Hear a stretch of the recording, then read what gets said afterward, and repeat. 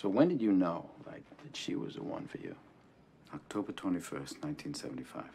Jesus Christ, you know the fucking day? Oh, yeah. Because it was Game 6 of the World Series. Biggest game in Red Sox history. Yeah, sure. My friends and I had slept out on the sidewalk all night to get tickets. You got tickets? Yep. Day of the game. We're sitting in a bar waiting for the game to start. And in walks this girl. It was an amazing game, though. You know, bottom of the 8th, Carbo tied it up at 6-6. It went to 12. Bottom of the 12th, in stepped Carlton Fisk. Old Pudge. Steps up to the plate, you know, he's got that weird stand. Yeah. And then, boom!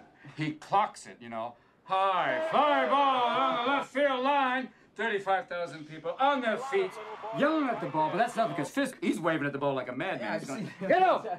Get over! Get over! And then it hits a foul pole.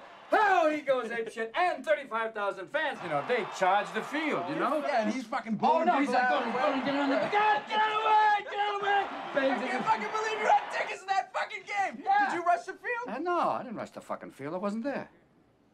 What?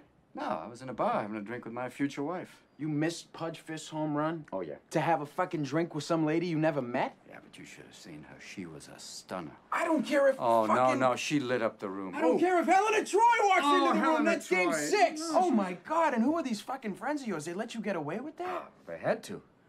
What did you say to them?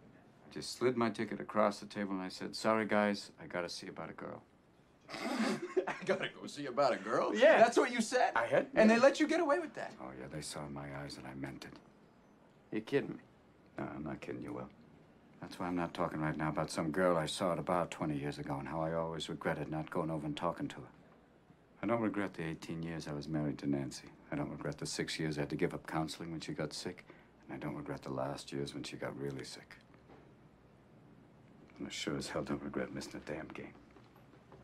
That's regret.